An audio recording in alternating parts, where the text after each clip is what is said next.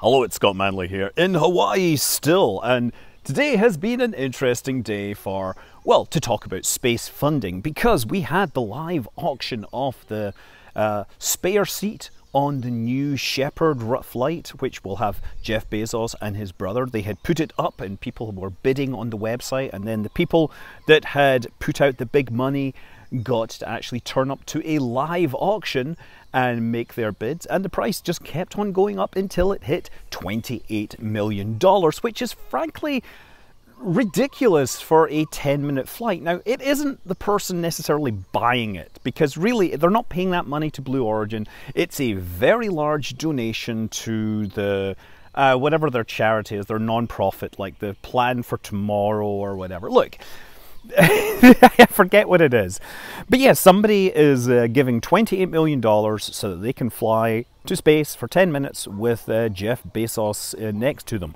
And you know, maybe they expect that this will get them to know rich guy better. Maybe they think they'll make some business deal while flying. I don't think they'll be signing any documents in space. But look, this is good for Blue Origin, because of course suddenly it increases the mystique and cachet associated with their suborbital flight. Well, that will be on July 20th. We don't know the person that won the bid yet, because they have to go through a whole bunch of like vetting to show that they actually have the money, but it would be kind of funny if Elon Musk had won it. That would be funny.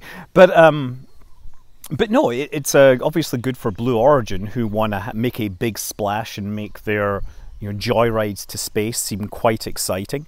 I mean, it's pretty bare bones if you think about it. It's a 10-minute flight, barely in space. There's no in-flight meal service, which honestly, no in-flight meal service is pretty much what I had when flying to Hawaii, because I don't know, I guess despite, I guess I'm still flying economy these days because of my thrifty upbringing, let's say. So yeah, the other sort of wrinkle in this is that there is a chance that Virgin Galactic flies Richard Branson in the intervening time. They have a number of test flights scheduled, and it's entirely possible they try to steal a little bit of Blue Origin's thunder by, flying their founder, CEO, big money person first. But that wouldn't be necessarily as a passenger, and they certainly wouldn't be allowed to take paying passengers, but it is something to watch. Now, in the middle of this, over the last few weeks, there's been a lot of talk of funding for the space program. In the US specifically, and of course this is all politics, which means not only am I talking about billionaires and Jeff Bezos and SpaceX, I'm also talking about Republicans and Democrats. So the whole comment section is probably going to be a disaster, and I'm going to be deleting comments and whatever. Be nice, right? Seriously, we're all fans of space here. So yes, first of all, the NASA budget request has been finalized and published. This is basically the White House sending a message to Congress to say, this is how much we'd like you to give NASA, these are the programs we'd like you to fund. Congress then, of course, has to turn around and approve it and put it into law, and frequently they make huge changes. And this is one of the best budgets in recent years. I mean, it's a huge increase in many places. Every program has an increase requested, with 3 exceptions, and those are SLS, JWST, and the Nancy Roman telescope. And all of these are moving out of the development phase into the operational phase, so it was expected that they would have reduced funding requirements. There's more money, even adjusted for inflation, right, than for planetary exploration than at any point in NASA's history. And, this is even comparing it to the 1960s, when NASA was throwing probes at the moon because they needed to understand it for Apollo, and they were throwing space probes at Mars and Venus because they were, of course, competing with the Russians and wanted to score propaganda points in the Cold War. So yeah, there's money for Europa Clipper, Dragonfly, Mars sample return. There's also money in there explicitly for near-Earth asteroid, defense. So you've got NEO survey getting funded. We've got DART, the double asteroid redirect test. There's upgrades to Goldstone, which after Arecibo went offline last year, planetary radar took a huge hit in capabilities, so they're trying to get some of that back by upgrading Goldstone. So yeah, this is a formidably big budget, and well, hopefully it gets funded. Like previously, of course, we've had previous presidents, Trump, in the first couple of terms, the first couple of years, cut a lot of stuff out of the NASA budget, which had to be put back in by Congress. Now, it's possible the reverse happens, that, you know, Biden's budget has stuff cut out of it by Congress or stuff moved around. And yeah, let's come to Congress, which is, of course, the House and the Senate. And there's been a bill passed by the Senate right now, which still has to go through Congress and may get modified. But it was a bill that's supposed to help US remain competitive in technology against other countries. And when they say other countries, they mean against China. So there's a bunch of money in here, which, due to an amendment, makes sure that there's more money for space technology. Very specifically, an amendment authored by Maria Cantwell of Washington State wants to make sure that Blue Origin and the rest of the national team are back in the Human Landing System program.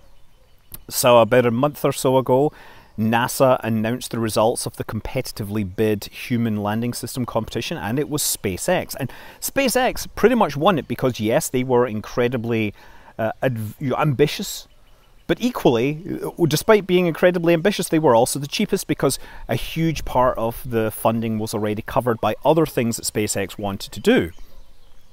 Now, this annoyed many people in Congress, no doubt, that had, you know, links, had states with the national team, you know, Lockheed Martin and Northrop Grumman and Blue Origin. So I think really what happened was, about a year ago, Boeing was eliminated from the Human Landing System contention because they were way too expensive. And there was a bit of a scandal around that because it turned out that the head of human spaceflight at NASA, who was kicked out of this position for this reason, he had leaked data to Boeing to try to make them still competitive.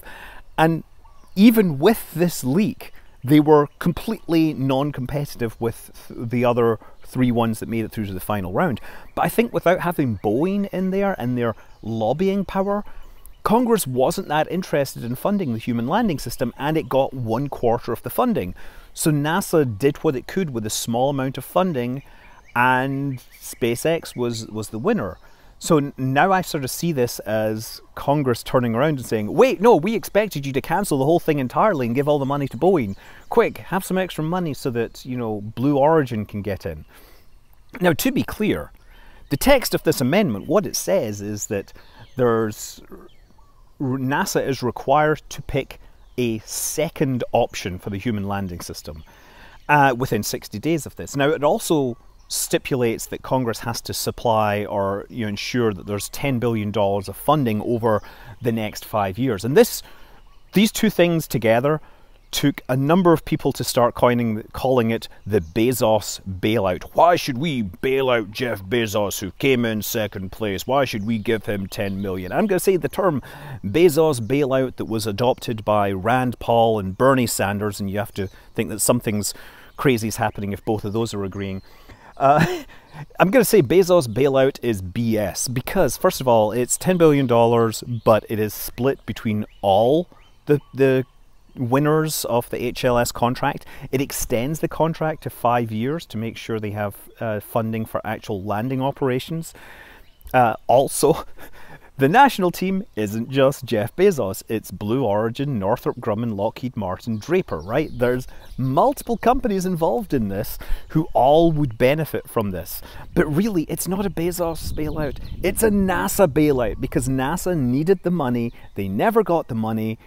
Now Congress is saying, oh, we think we should maybe give you the money. And I'm cool with it, frankly.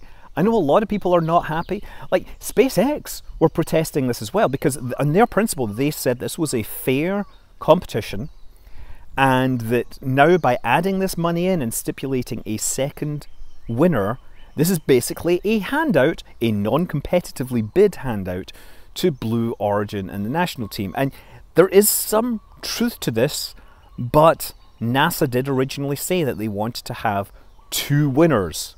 And they were forced for cash reasons to only have 1. Anyway, look, the other part of this amendment is really ridiculous though. There's another part, it was to get support for this there was Senator Wicker, I think from Mississippi, or I forget, wherever the Stennis Space Center is.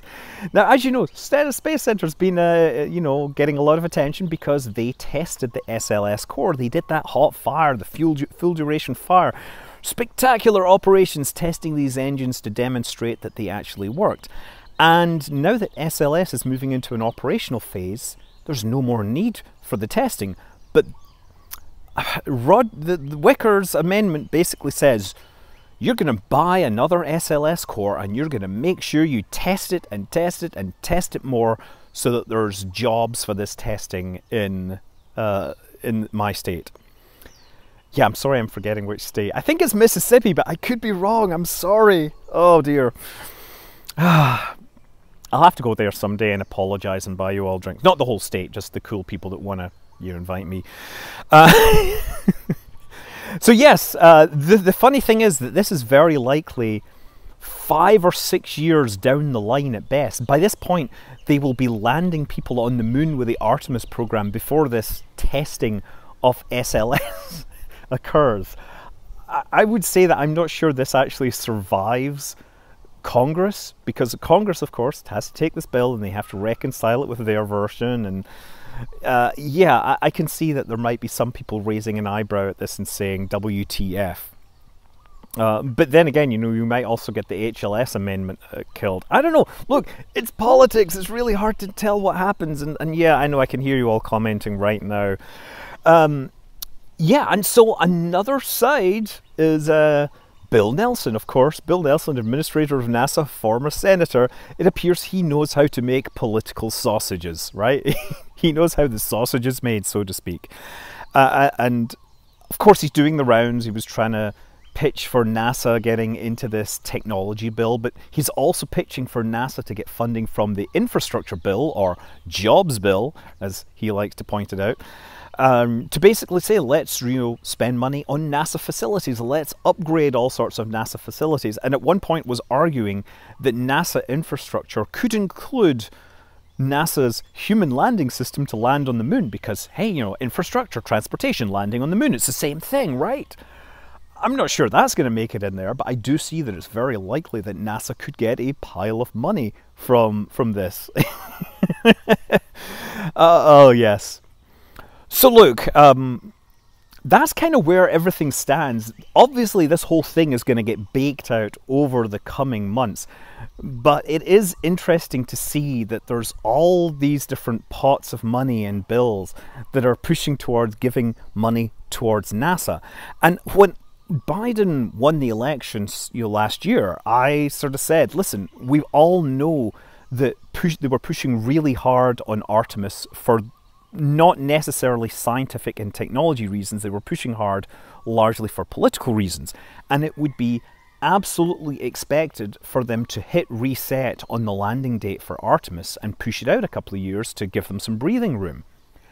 They haven't done this. They're sort of doubling down on 2024. I'm not convinced they can make it, but then again, if they threw enough money at the problem, they could make it. So it's going to be an interesting 4 years, I guess. Yeah, let's see what happens. I'm Scott Manley. Fly safe.